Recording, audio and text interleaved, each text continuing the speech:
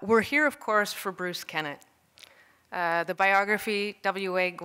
Dwiggins, A Life in Design, is an intimate and comprehensive look at Dwiggins' formidable life and work. Bruce has been writing about and lecturing about Dwiggins since 1980 and collecting his work since 1972. Bruce's work began on the book in 2003 at the encouragement of Rocky Stinehour. After 15 years of research, photography, and writing, it's ready to be shared. Please join me in welcoming Bruce Kennett.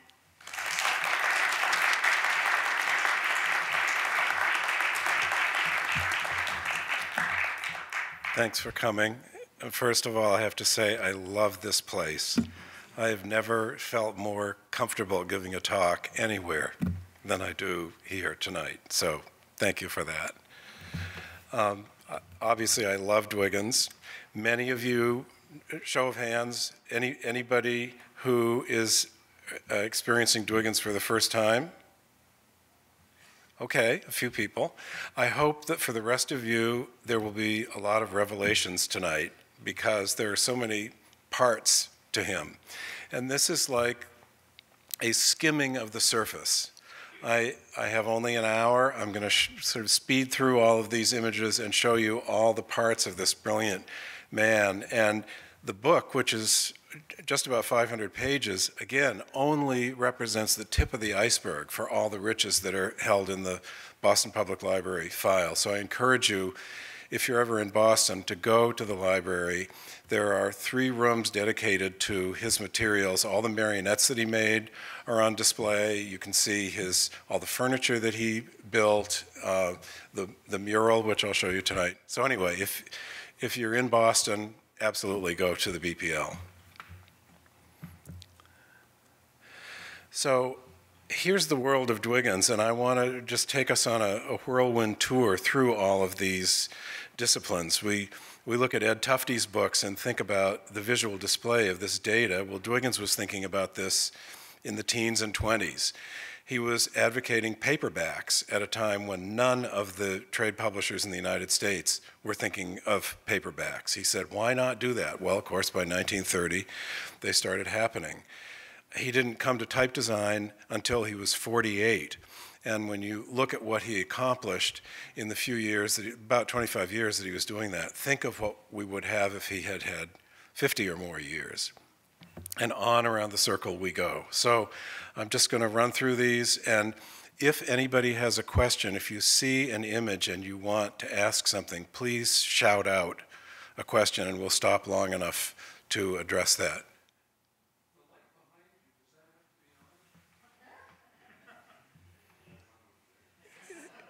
Is the lighting crew around? Can we? Okay. I want to show you 2 things from the early days. This is a newspaper that he made when he was 7 years old. It has a display ad on the left for the boat shop. It has weather. It has a poem. There's even a space for wild art down in the lower right-hand corner. So at age 7, he's already forming letters this well and thinking about the various parts of a newspaper. For his 8th birthday, he was given a 1x12 plank of clear pine, 8 feet long. And he used that for carving. He stole spools from his mother's sewing kit to make this mounted knight over on the right-hand side. The boats he made later in high school. But early on, he was working with pencil, forming words, drawing, and carving wood. And these are all themes to which he returned throughout his life. He went to art school in Chicago. I can't talk about any of that, but there was this, because of time constraints, but there was a 3-year period when Frank Holm had this School of Illustration in Chicago, and Dwiggins' timing was impeccable to go there during those same 3 years. Then he moved to, Fred Gowdy encouraged him to come to Boston, so he moved to Boston, and he started doing newspaper ads and food packaging labels and that sort of thing. So imagine the helter-skelter environment of the newspaper, and then in the middle of it is this oasis of calm. Here's a soup can label, all hand-lettered. And so he wanted to make books, and he was very interested in calligraphy. He wasn't able to make books until later on. He had to kind of earn his keep working in advertising, dashing out headlines and making drawings of bureaus and wall hangings. But that was all time well spent. He learned a lot from it. Here are some of the dozens of book plates that he produced over the years, including this canting book plate on the right, the tradition of making a pun with the person's name. Right after Prohibition, this company hired him to make labels for all of their beers. He loved Boston. He moved there in 1904 and basically stayed until he died in 1956. Filene's Department Store, which is our equivalent of Eaton's. And for the 1920s, this is a pretty wild illustration. He did the first logotype for General Motors when all of these different car companies were pulled together. A friend of his who worked at BBD&O Advertising in New York called him up, and there was a telephone order for this, and he did it within 2 days and sent it off to Detroit. Here's a poster, very early use of Futura. It had just been cast and shipped to the United States. This is before he came out with his own sans serif typeface, Metro. So here are his trademark stencil shapes.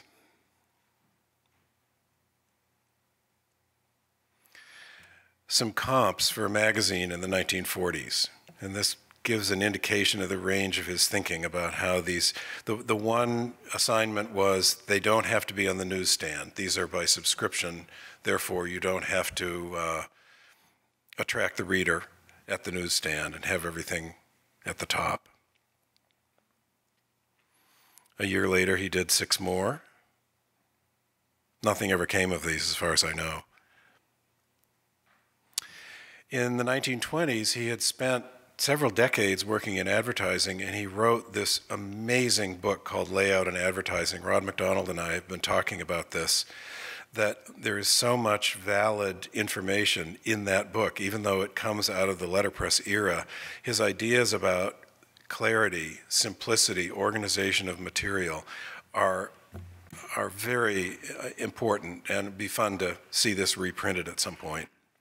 Harper's reissued it in 1948, 20 years after the first edition, but then it didn't stay in print after that. So now we move into what we might call infographics. So here's something for S.D. Warren, looking at what happens to the various people in the sales chain and how they influence sales as they radiate out from the manufacturing center. All hand-lettered. Here is his argument that you need to use visual material to get your idea across instantly, and always do it with human terms. So on the left is this illustration of the Bunker Hill Monument in Boston, and then I've enlarged the bottom of it that you can see on the right. And you instantly get that scale in a way that you can't if you're only looking at numerals. Here's another example showing household income and how it's divided. And then my particular favorite, there's the population and land mass of the 2 states of Montana and Ohio.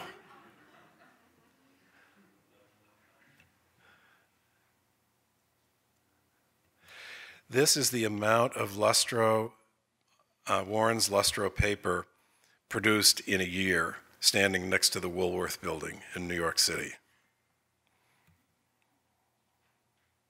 This is in the McGill. McGill has a wonderful treasure trove of Dwiggins material in what's called the Colgate collection. So if you get to Montreal, go to McGill Special Collections and ask for Dwiggins, and they will bring out heaps of things for you to see. Now we move on to books. He loved books. He was pursued by the Limited Editions Club and Random House to do very fancy books. He actually was a proletarian at heart and loved to deliver to the common reader the same experience in a $2.50 book that he was making for the highfalutin publishers who were charging $10 or $15 a book. This is one of the more highfalutin ones, but he absolutely loved delivering stories to readers in the form of books.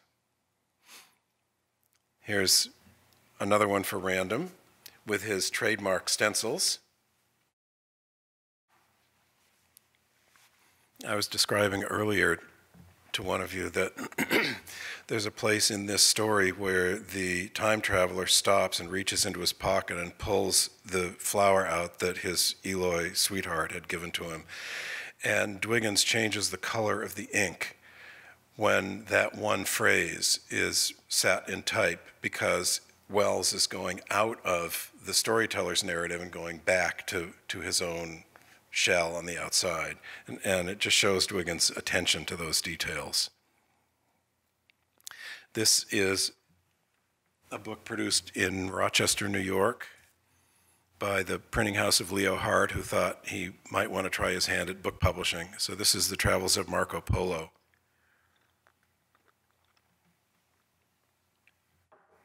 Not a signed limited edition, but splendid nevertheless. These labels were designed to go on 5 book spines. So this is his trademark faded bright colors. And then here's what they look like on the books. So they look great on the shelf. This is my set that's now 85 years old, so the labels are quite faded. But as you saw in the originals, the way they were delivered in 1936, the colors really pop. This is a story that takes place in Mexico, and it has to do with Mayan mythology and music. And so there you have the dust jacket on the left and the title page on the right.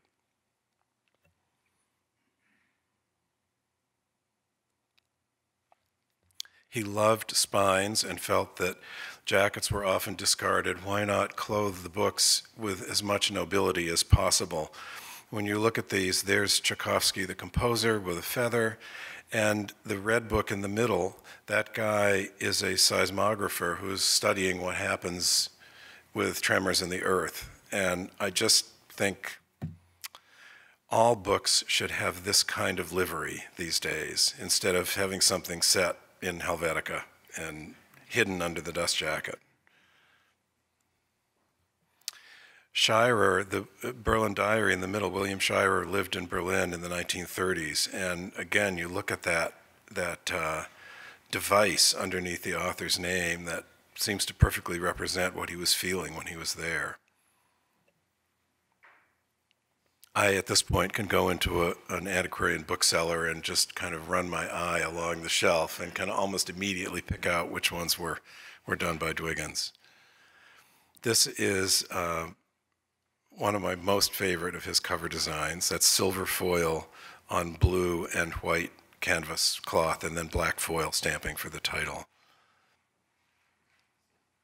Here are some book covers. These are all foil stamped. This one is blind stamped on the left, and then the others have colored ink, which was the less expensive way for Knopf to produce them. Did a lot of books for Robert Nathan, who was a best-selling author for Knopf, made a lot of money for them in the 30s and 40s. When he first got to, we're now transitioning into calligraphy, when he first got to Boston, he did a lot of these sentimental broadsides for a publisher named Bartlett, who was also his landlord. So these things were maybe, oh, I can't think in centimeters, but anyway, about 8 by 10 inches, something like that. Here's a close-up of that bee. So he did a lot of this in his 20s when he first arrived in the city. Gaudi left. Gaudi said, come join us in Hingham. It's a beautiful town. You'll love it here. And then Fred and Bertha said, oh, we can't make a living here. We're leaving. And they went to New York and left Bill and Mabel in the lurch. But Bill and Mabel loved Hingham so much they just stayed there. So he and Gaudi had talked in as early as 1907 about getting a society of calligraphers together, and Dwiggins ended up creating this whole society. It was fictional. He was the secretary, and the president was this guy Hermann Püterschein. I'll tell you more about him in a minute. And so they set up this whole publishing program, and he sent certificates around to people whose work he admired in publishing and fine art. And you see here in the bookmarks that are outside, which you can have at the end of the talk, this is Kobo Daishi, who was a real person, a medieval monk in Japan, who was an engineer and also a really great calligrapher. His followers are holding up a scroll on the other side of the stream, and as he holds the brush up, characters are appearing on the scroll over there.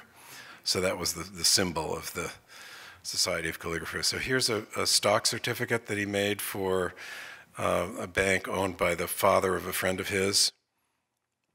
Absolutely gorgeous, and so different from the kind of typical stock certificate with all the doodahs all over them. Some lettering done in the teens for a paper company. Lettering for S.D. Warren. You sure can see that he's going to turn into a type designer pretty soon, but at this point he wasn't doing that yet. This is the cover of a book in 1930 that Paul Hollister wrote called American Alphabets, where he showcased the work of about a dozen lettering artists. This is available as a digital font. I think it's called Dwiggins Deco, so one can get that from the various font sellers. He played around a lot with stencils, and as he worked on his stencil designs, he thought, oh, I can use these for making typefaces. So these are actually built up from stencils that he cut in celluloid. Later on, he made an alphabet called Imperial that uses these elements.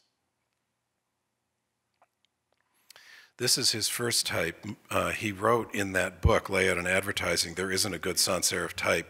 The European types are okay in the capitals, but they're bum in the lower case. And Linotype said, oh yeah, can you do better? And he said, yes. So he designed Metro, and this is what the Metro Black looks like. That's the first weight that they produced.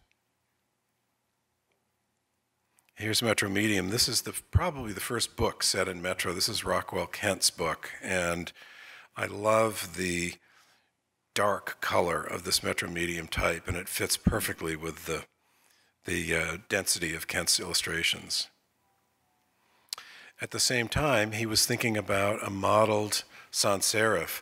Hermann Zapp, who designed Optima, was shocked to see this. He went to the Cary collection at Rochester at one point and was amazed to see that Dwiggins had been thinking about this decades before he did for the type that eventually was called Optima. This was not produced, though. Griffith at Linotype said no commercial potential. So here is Electra, and my book was set in a new version of Electra done by Jim Parkinson out in California.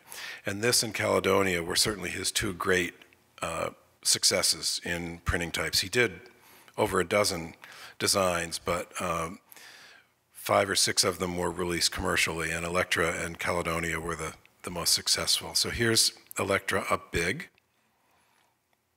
He wanted it to be reflective of modern times, and there is a kind of energy in the letter that really fits that. Here's Caledonia, which happens to be my favorite. In a way, it's the most self-effacing of his types, but it's workmanlike. It just gets the job done. And here's Caledonia up big.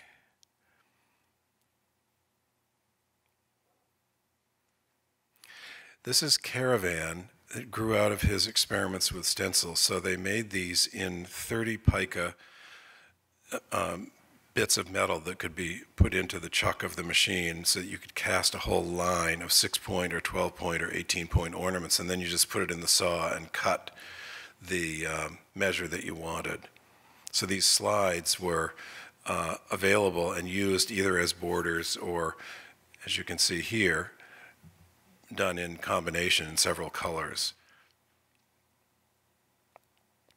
he liked using shapes that were like the shapes of making the type letters themselves. This is El Dorado, which was released in the 1950s and was designed to have a very narrow set personality. So it has a rich, dark color. And in fact, Michael has brought a copy of a book. Michael, can you raise your hand? Is it okay if I'm talking about this? Okay. There's an absolutely beautiful book that he brought to the meeting tonight that's set in El Dorado and impeccably printed. Shows the type off beautifully. Okay, this is Falcon, which was also released eventually, but not before Dwiggins died. Here's some composition by Andrew Steeves in Falcon. Andrew, the printer and publisher in Kentville, Nova Scotia, Gaspereau Press. And he worked on the letterpress portfolio for the Dwiggins book.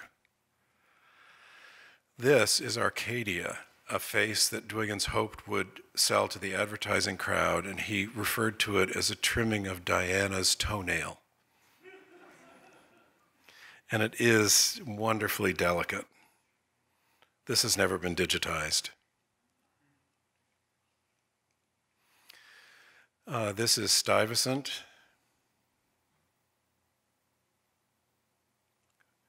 Based on types made by Rosart, sort of a Dutch style.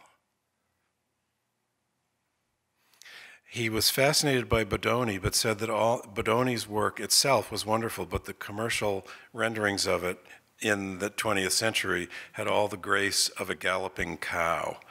And he wanted to make something that he called Tippecanoe that had more energy. And if you look, the type on the top, it's a little hard, I realize, in the slide presentation for you to see it, but there's more energy going on in the letters at the top, and the Bodoni at the bottom is a little more stolid. And this is Winchester, which Walter Tracy said was one of the great text types of the 20th century, in the bottom row, in the typical Roman. Dwiggins loved what he called Winchester English, which is the top here, and I think it's really strange. And he said, oh, you'd get accustomed to it, and there are fewer ascenders and descenders, and therefore isn't that good. But I like the Winchester at the bottom better. He also did a lot of work for typewriter companies. So this is designed for the Underwood Company based on the italics used by Aldus Manutius. Not produced in the end. Decorated initials for an edition of Balzac produced by the Limited Editions Club. He did a lot of books at the Plimpton Press for Knopf. Plimpton Press was just a couple of towns away from him, so he designed all of these initials in 4 sizes that could be put into the Knopf books as photo engravings mounted on wood. And these are all used in the chapter openings of my book.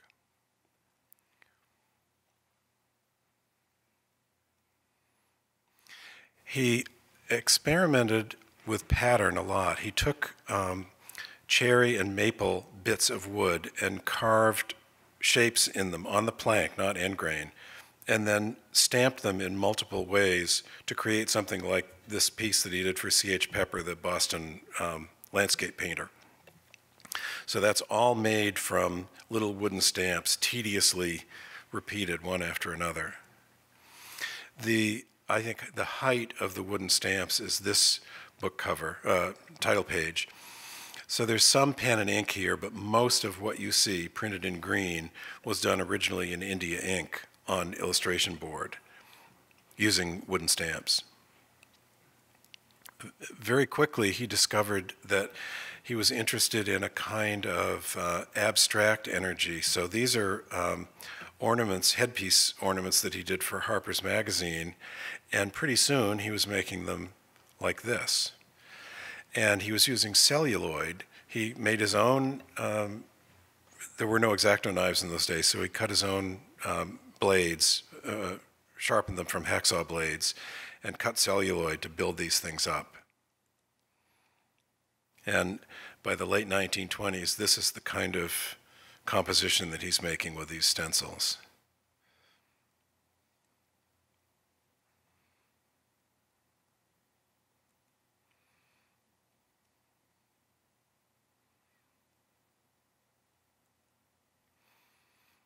Three different notices for the Boston painter. Pepper would just say, do whatever you want, use any materials you want, I'm happy with whatever you do. So he had carte blanche for the whole decade of the 20s doing notices for Pepper, and these are all reproduced at actual size in the book. Here's a piece for S.D. Warren. He's playing back and forth between reality and the abstract. Plant forms, well, no, they aren't really. Wallpaper designs.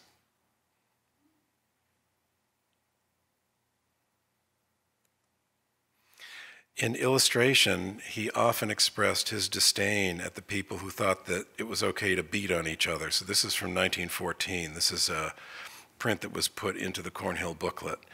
And he came from a Quaker background. He did a lot of work in both world wars trying to discourage people from being involved. He wasn't an isolationist. He just thought we should work together rather than killing each other. Here he's channeling William Morris. This is a paper broker in New York City. This is an illustration for an 8th grade science textbook.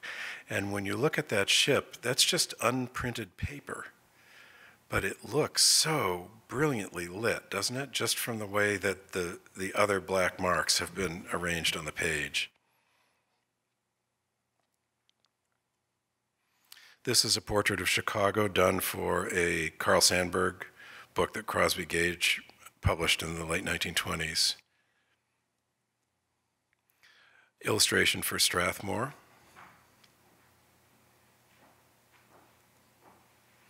For a novel called Java Head that Knopf published in the 1940s. And again, 3D or 2D, there's all this wiggle room going on that he loves to play in. Here he's using his stencil vocabulary, but these illustrations were probably made mostly with pen and ink, not with stencils, but they're very much in that style. This is another Robert Nathan book called One More Spring.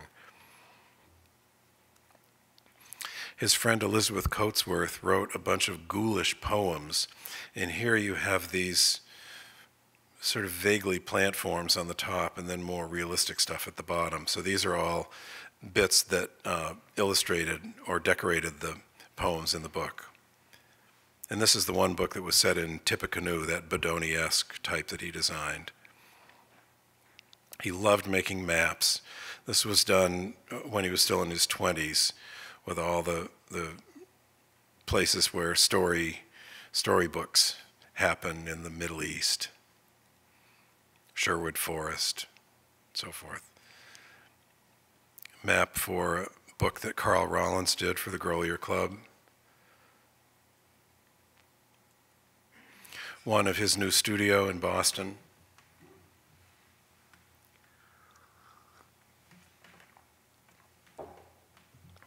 This is a version of the Bible for young readers that Knopf published in the 1940s. And there are a number of maps in it that Dwiggins made. No one talks about him as a cartographer, but I think that's a great strength of his.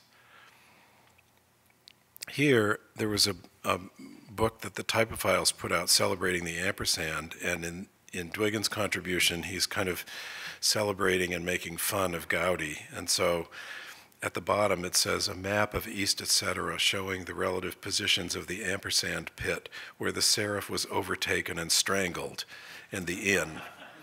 And the dashed line is the Dr. Gaudi's path, and the dotted line is the flight of the doomed serif.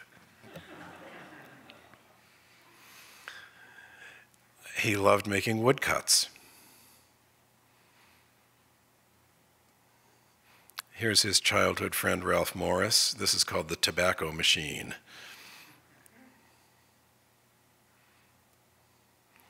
Petruchka, the block cut in I think 1921, but not printed until the 1950s. This is from one of his many fantasy stories, and this is a bunch of delegates going to visit the city of Ageb. Here are prints from a suite that he did of Sinbad's voyages and adventures, and the one on the right is called Marooned, and I think it has amazing poignance.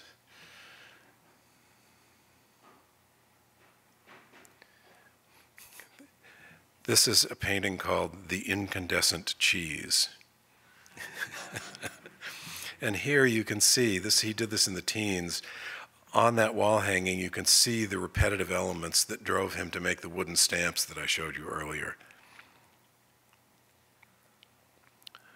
Another watercolor.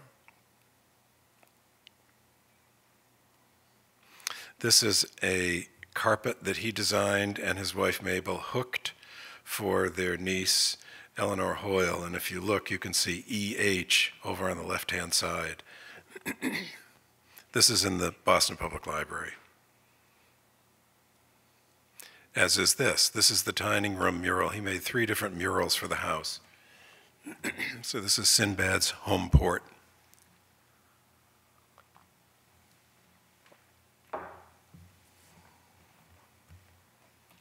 He loved carving and sculpture.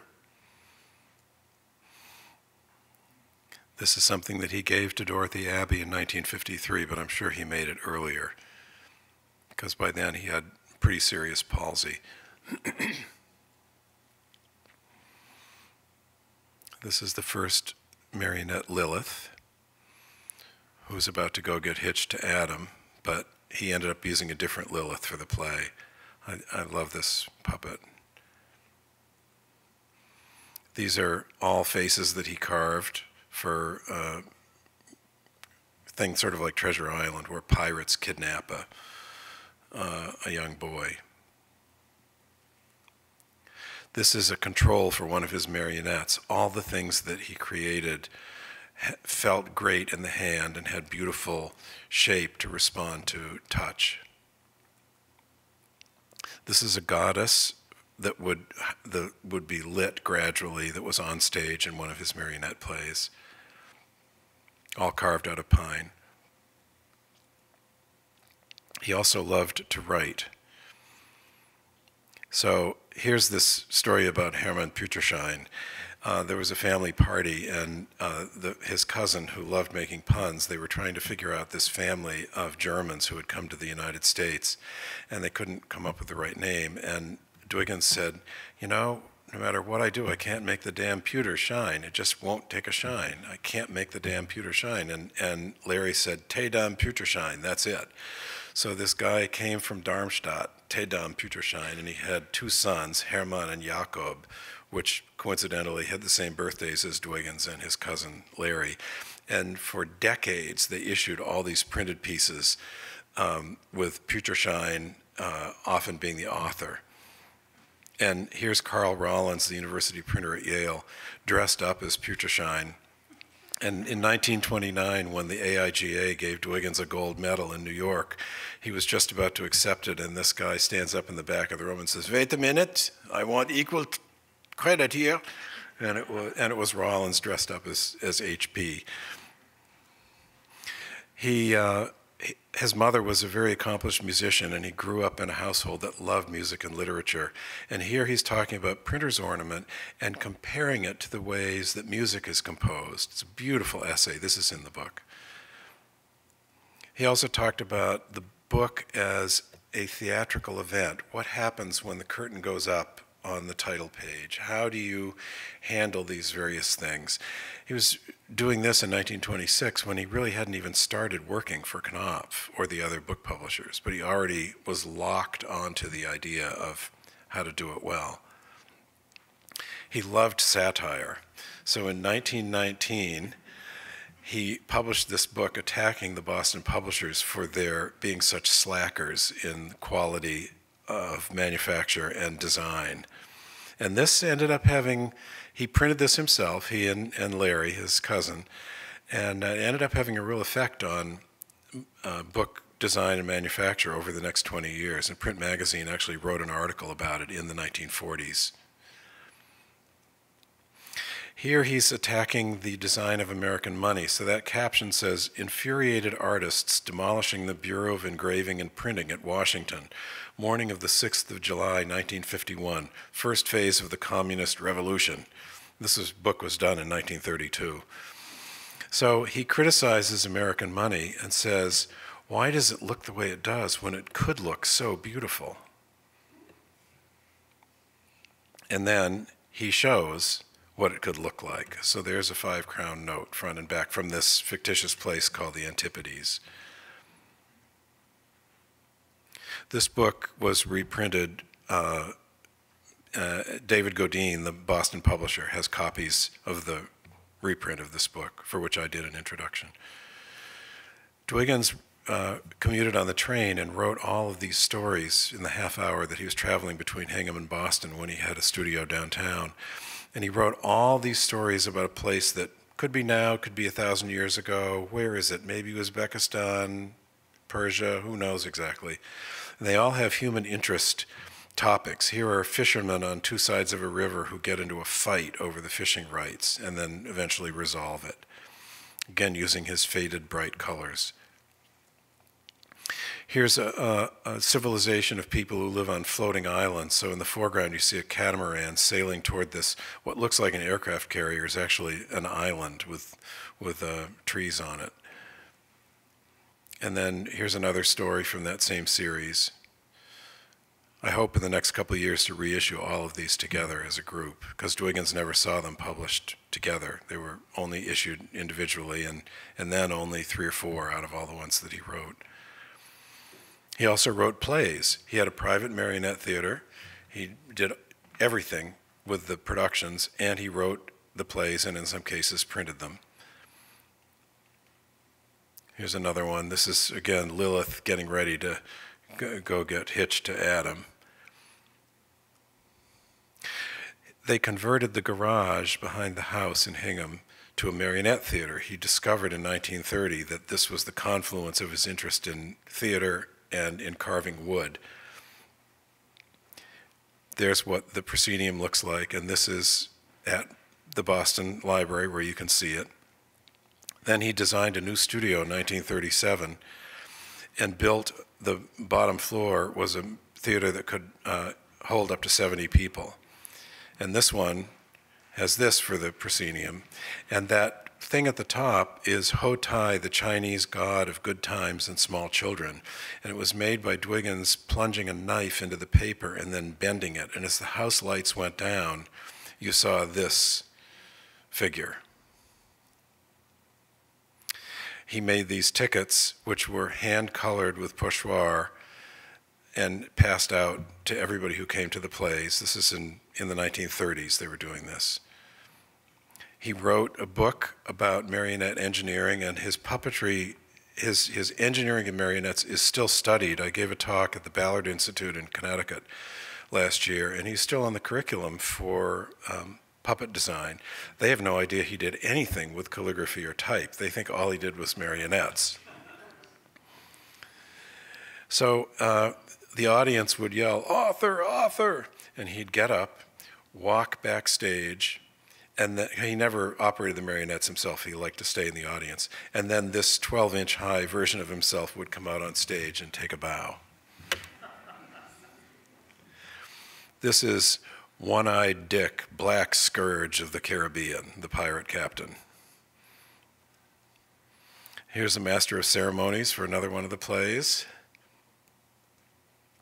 This is a dancer made out of aluminum foil covered cardstock, aluminia, and when we came up with the new typeface to use in the book, we decided to call that type aluminia. So she was a very good dancer, and you can see how she can reflect different colors of light that are coming from the wings. And there she is, rendered in Dwiggins' flat illustration style. That's the dust jacket of the book about marionette engineering. Here's another dancer, this one made from cast plaster. This is Marina, and she was, according to Dwiggins' assistant Dorothy, the best dancer of the whole troupe. And here we have a private moment between Marina and Dwiggins in the green room.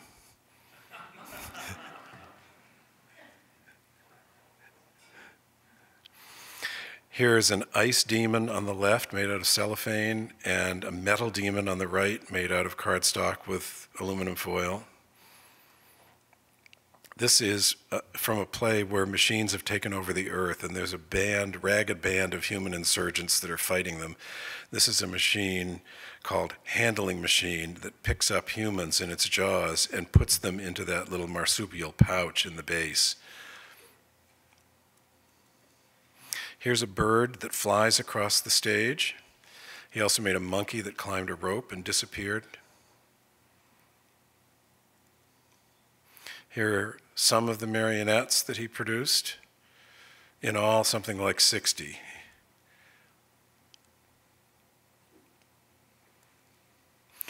Costume design. He would do the watercolor sketches and then supervise the making of the costumes, although Mabel and friends of hers were the ones who did most of the stitching. Here's a set. This is a wharf in southwest England in the 18th century, and that set is about 10 inches deep and maybe 3.5 feet wide. Here's a watercolor sketch for a play that was never produced that featured Marina, the dancer. This is Prelude to Eden, so there you have Lilith on the left and then the other three members of the cast with that painted background. Here's a medieval play where this gluttonous monk wants to eat these two women out of house and home. And so you see on the left Dwiggins' first idea for the set, and then here's the set as built. Now here's looking down on it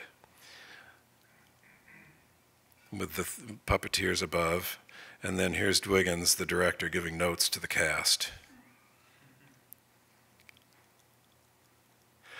He did all the lighting design and built with an electrical engineering friend all of the equipment for the 2 theaters that he did. Very, very detailed instructions. So he was painting with light as he was designing these plays. There's the electrical panel that he built. This is a bulletin board for the house with a close-up on the right of that top 3D sculpture.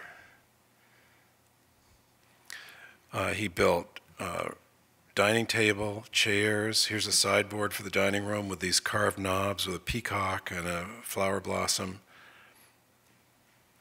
There's a lamp. These are all in Boston also. This is a life-size codfish for the top of the house, made out of copper. He loved flying and making kites, especially Malay kites that didn't have any tails, and that's his cousin Larry. Here they are. There's a kite already up in the air, and what's now flying up the string, that triangular bit, is actually represented over on the right-hand side. That's a sail. And there are 2 rollers, and this whole trolley, which holds a dozen whirling spirals or parachutes or Chinese fish kites, whatever he might want to release, that would go zooming up the kite string, propelled by that sail hung from the yardarm, and then when the cork at the upper right hit the kite that was up in the air, it would release all of these other bits that would come down, and the neighborhood children would go flying after them, collecting them. He loved making tools, often would make a tool for a single purpose, and wrapping them in the Japanese style. That's a sharpening stone at the back with a box that he carved himself out of cherry to store it in. Beautiful little strap hammer in the foreground. He carved almost everything in the studio that he made in 1937. These are door latches, just going from one part of the house to another. Everything in his environment he wanted to affect in some positive way. The place where he built the studio had been a livery stable, and the lower level, it was built on the edge of a kettle hole, and the lower level was a pigsty. So when he built this new building in 1937, he carved these runes which say, "Here Dwigs followin' pigs." And that was put up in the studio. And here you can see him at work at his table, and on the radiator in the back is a magnifier that he made, which not only goes up and down with that diagonal strut that you can see, but it also goes in and out so that he could use it effectively as he was working on type designs and illustrations. And I want to close by reading something that may be familiar to some of you, but to me, he wrote this when he was 41, and this sums up his feelings about life. And here you see he's 10 years away from designing a serif type for text, but you can feel in the bones of this calligraphy where he wanted to be designing type. So, myself, I hope to live in a land that I have made out of potsherds and broken bits. It's not a well-articulated country, and it's not different from a many that other people have made. There are old things in it, but it is not old. I managed to have arched masonry dug out of Rome and Greek fragments of marble, but the colonists from Greece have forgotten their fatherland and pasture their cattle under the columns. There are glints from the east in the land, if there are really no Easterners there. I use words to furnish this part of the country, Samarkand and Isfahan. They do as much as real colonists would, and much more musically. I do not need real things in this part. I choose, rather, invocations of memories or imaginings. All the claptrap of Oriental imagery serves me very well, dust and sun and faded bright colors. There are no cities, and there are only the more picturesque sorts of merchants. How the inhabitants live, I'm not too much inclined to ask, being over close to the problem myself in this part of the world. But they're mostly countrymen and work in the soil. You will see that the country is hopelessly romantic. Hopelessly to you, I mean. For a time back, I was ashamed of its nearness to ruined Rome and hid its existence. Now I've grown careless about your opinions and am inclined to live in whatever land I please. Thank you.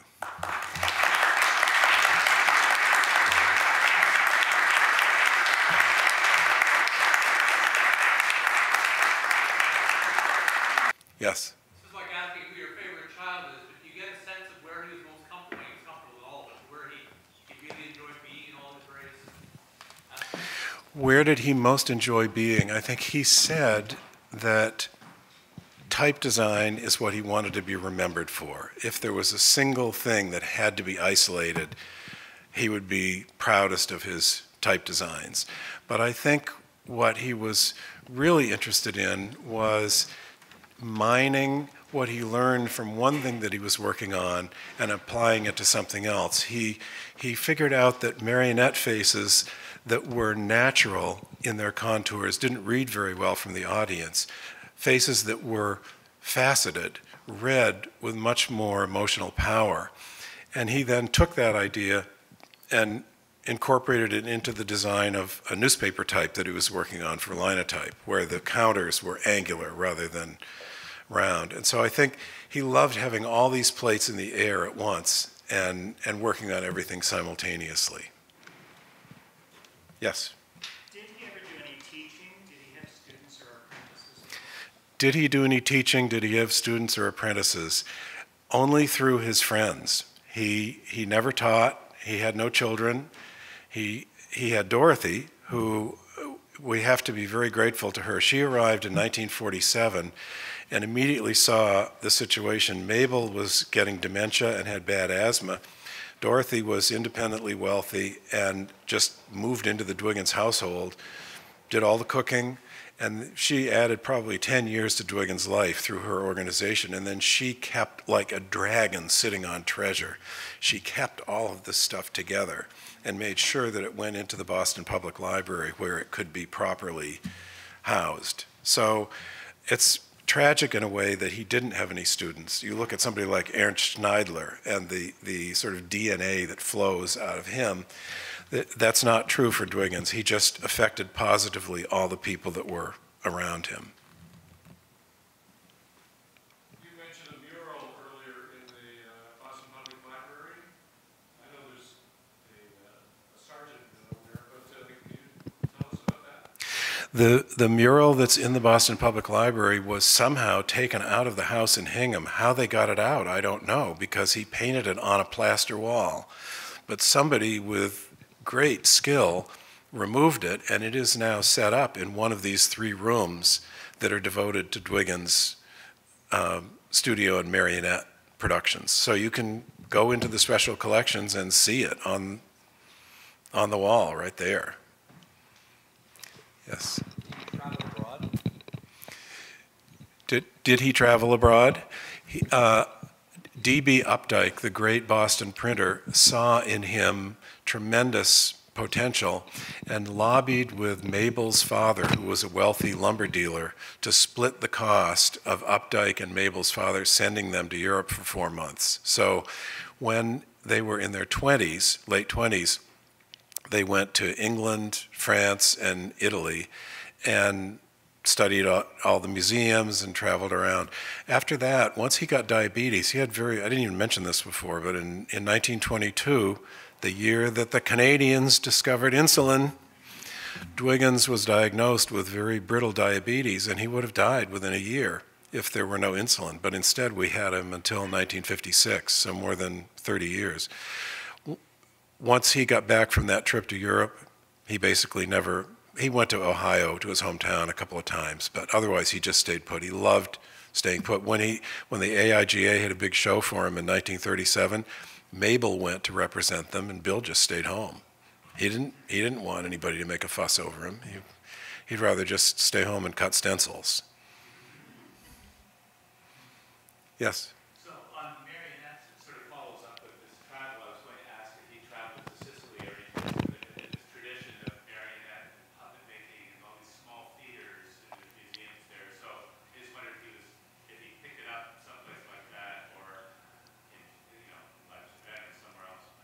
So how did he pick up his marionette tradition, and did he travel where there's this tradition of small theaters? In fact, Gustav Baumann, the great printmaker from New Mexico, was a friend of his from his Chicago days around 1900, and they were in touch with each other. The one time Dwiggins did take a trip, in 1936, he went for almost a week to Detroit, where Paul McFarlane had convened this conference, puppetry conference, and so he was willing to travel to that in 1936.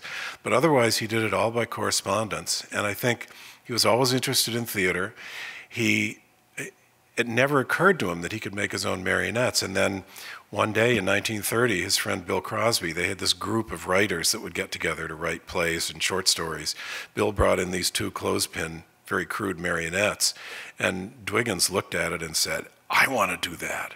And it was this coup de foudre where he suddenly realized, I can carve these things, I'm good at it, and I can write plays for them.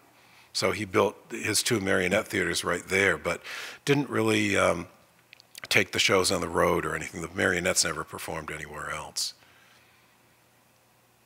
Yes?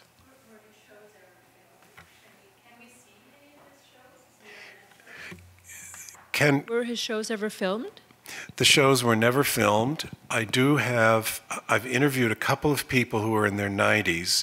One of them remembers going to the shows, but couldn't give me a lot of detail. The other one, and this is printed in the book, she remembered trick-or-treating at the Dwiggins house, and they would knock on the door, and this marionette would come out holding a little basket with 2 pieces of candy in it and offer it. And they would take the candy out, and then the door would close, the marionette would recharge, the door would open, and then the marionette would come out and offer the basket again. But as far as we know, nothing was filmed. And in fact, Mabel, in her deeper dementia, she lived for 10 years longer than Dwiggins, and Dorothy took care of her after Dwiggins died for another 10 years, which I think was really wonderful of her. One day, Dorothy caught Mabel cutting all the strings of the marionettes in some kind of confusion. And so she got help with the restringing of them. So the marionettes are okay, they weren't damaged, but the strings were all cut. I wish that somebody could. The sets are all there, the proscenia are there, they could sort of stage these. Some of them had songs that Elizabeth Coatsworth had written. They had live music, they had clarinet, reed organ, piano, all this. In the second theater, the reason that he made it so big in his custom-designed building that he made in '37 was so that they could have live music. So it must have been wonderful. Yes? How did I get interested in Dwiggins? In 1972, when I was 22, I went into the Boston Public Library and with my roommate Jeff, and we met Dorothy, and I immediately started going to visit her. I didn't really know.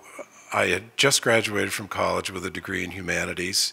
I didn't know what I wanted to do, and I was really moved by Dwiggins' work and started going to visit Dorothy and got more and more interested in Dwiggins' things. And I went home to New Hampshire to visit my parents and told them about this guy whose work I'd discovered, and they said, yeah, you lived around the corner from him when you were a baby.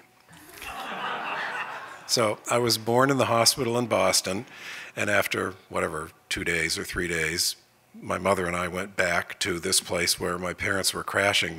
My dad was finishing up an architecture degree at MIT, and they were between apartments, so they were staying with friends in Hingham, Massachusetts. So the first place I lived when I got out of the hospital after I was born was a few streets away from Dwiggins. So that was pretty cool. Yes? You mentioned his correspondence. How much of it survives and how interesting is it? The question is, how much of his correspondence survives and how interesting is it? It's fascinating, especially the conversations with Rudolf Ruzicka and Carl Rollins. The three of them formed this triumvirate of support in carrying the banner for good design and integrity. Rollins went into a sort of lefty community in central Massachusetts, which is where some of you may know the Centaur type designed by Bruce Rogers. Rollins printed that book in Montague, Massachusetts in this intentional community and used Centaur for the first time. He then got lured away to Yale, and he had all of these issues with suddenly having to be in the city and working in this big machine of Yale University and so on. Well, the kinds of comments made back and forth among these three friends to each other are fascinating. And at first I only saw Rollins's letters to Dwiggins, and then I went to the Rollins collection at Yale, and it's like hearing the others. First you're hearing a phone conversation in a room. You're only hearing what the person in the room with you is saying. So to go to New Haven and see what Dwiggins had been writing to Rollins was fascinating. He was a wonderful correspondent. His writing is so vivid and full of life and insights. So his correspondence is terrific.